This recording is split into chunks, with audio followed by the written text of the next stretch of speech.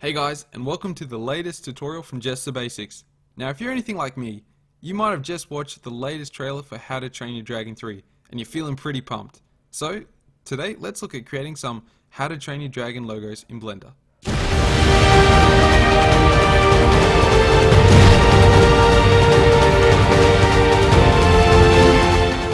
So to get started, let's hit File and select a new project. Now what we can do is straight away hit X or delete to remove our default cube. Once we've done that, we can hit Shift A and add in some text.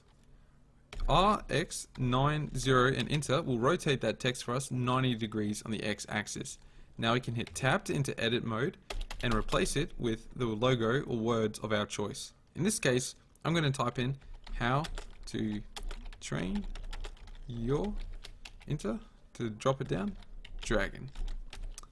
Now, the next thing we can do is we can go over to our font settings over here.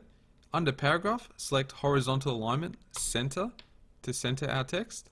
And now we can go and change the font to one which is more dragony.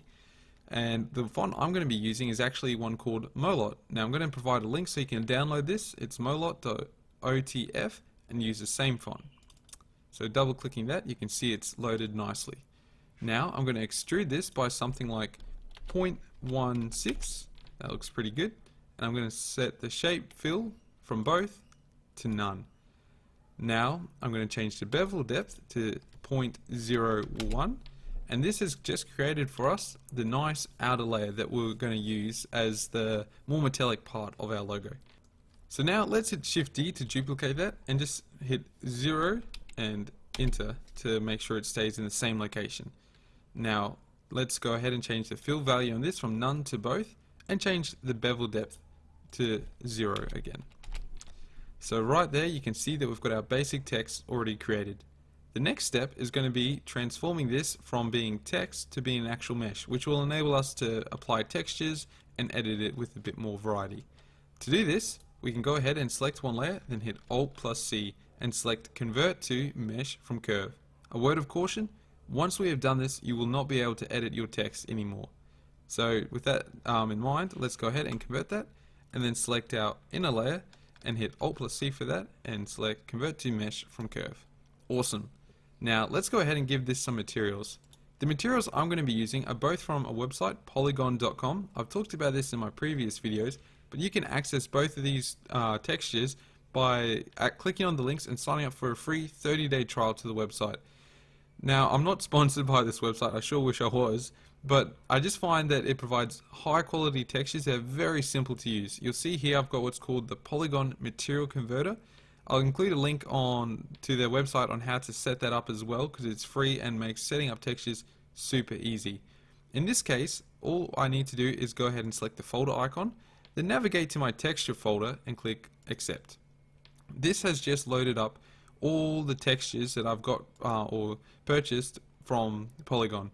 In this case, the two I'm going to be using is Fabric Leather Red 001 3K, and you can see that there. I'll put a check next to that, and also Metal Aluminium Worn 001 3K. I'm going to load those two materials in.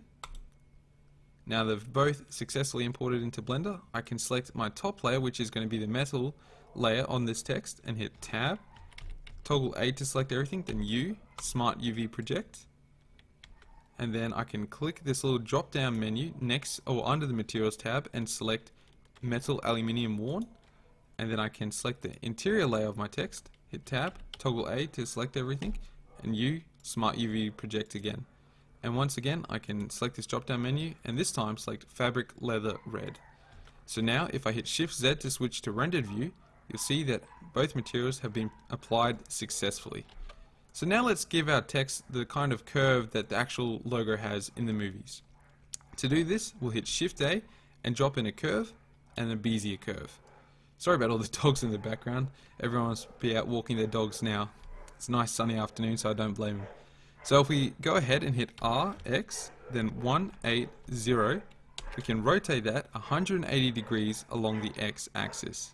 So what we can do now once we've rotated that is we can hit 7 to go into top down view, and that's 7 on your number pad, and then hit Tab to enter edit mode.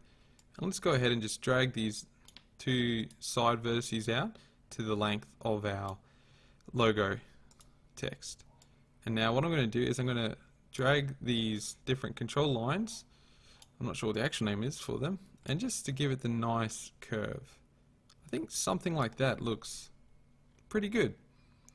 Now I might even just scale that up a little bit more and drag it back a little.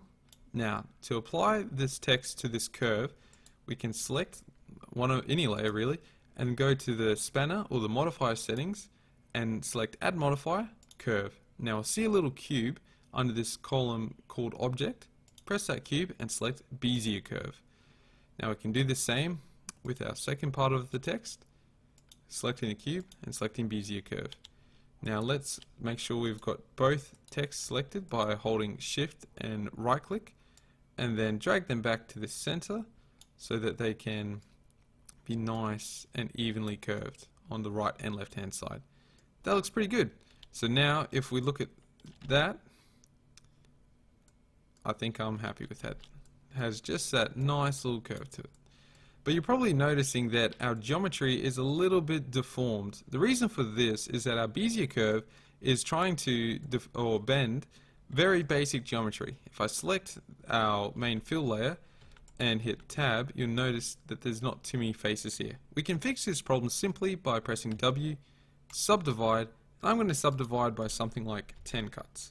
You probably won't need to do it this much, but I like to just be safe. Okay, now we can select our outer layer and hit tab, W, and I might just subdivide this one by 5, and I'm sure that'll be fine. Okay, awesome. That looks pretty good. So now let's go ahead and give us some lighting.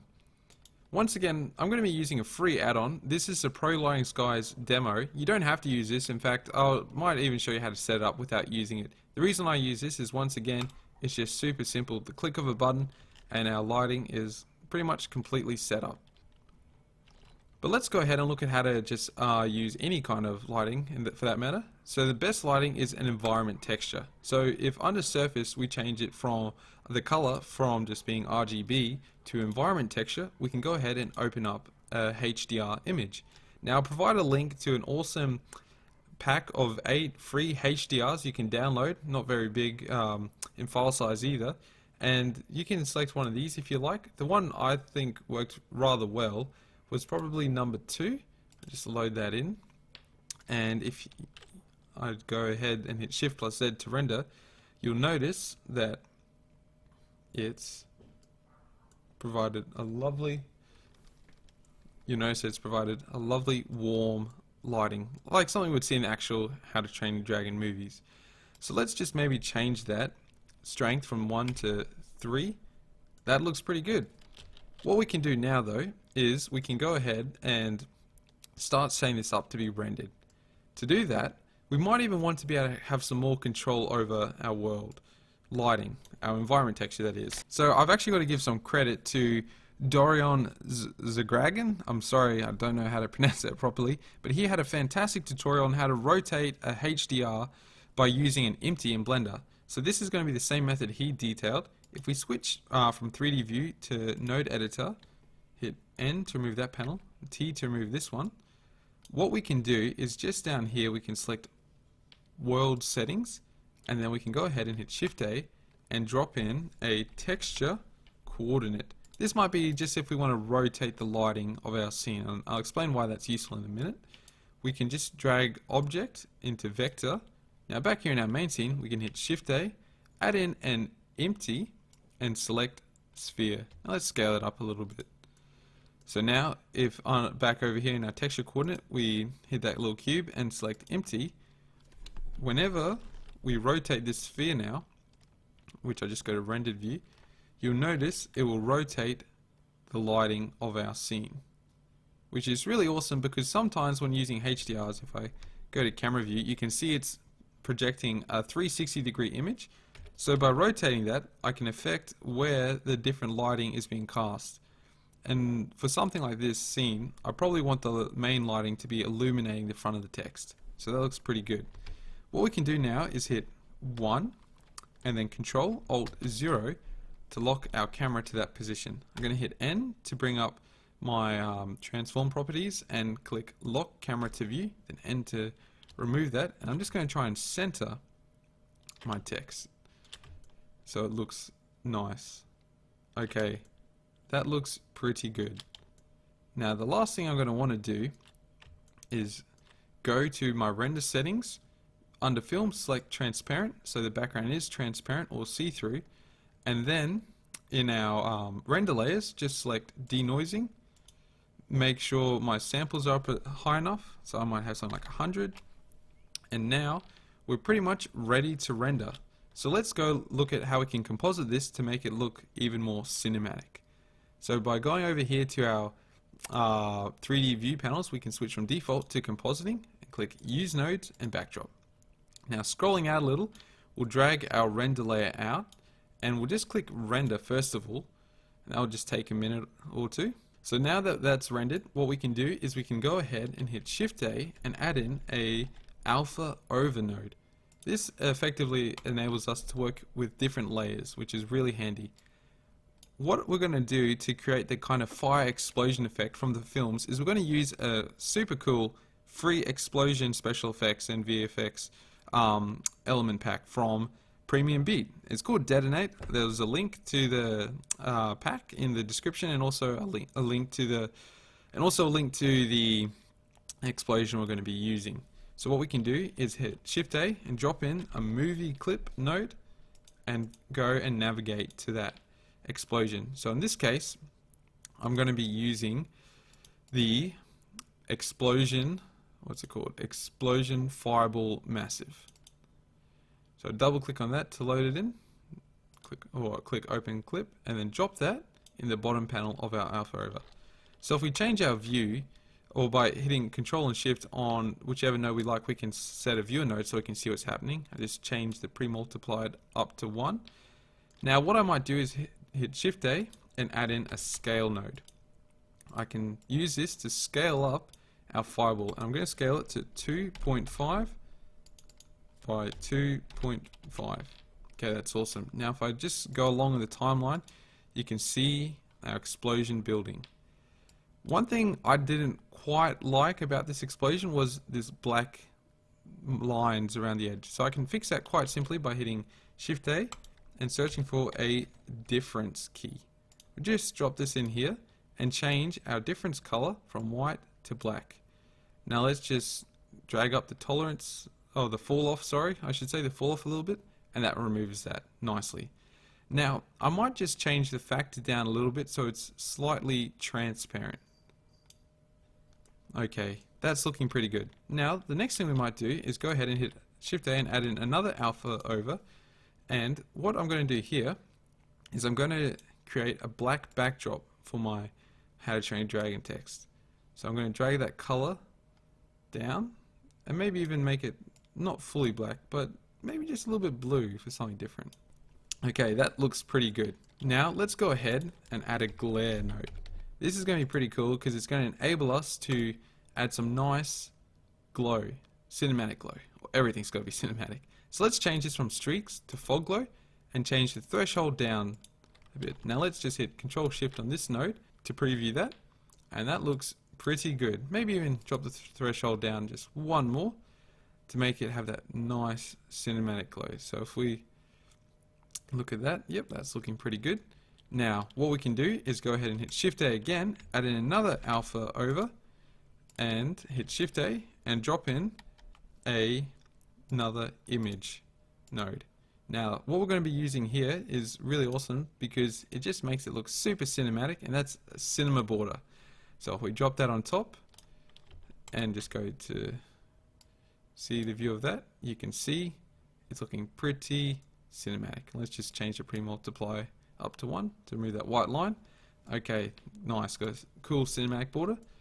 Now I think the explosion might be a little low, so I might just add in, by hitting Shift A again, a translate node.